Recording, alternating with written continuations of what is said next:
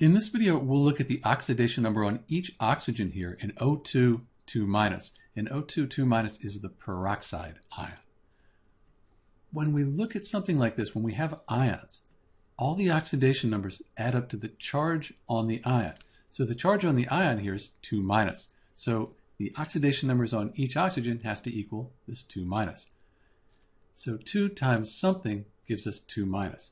2 times a -1, that would give us 2-. And that -1, that's the oxidation number on the oxygen in O2, 2-. Note that for charge, we put the negative sign after the number. Oxidation numbers, it comes first, just the way we do it.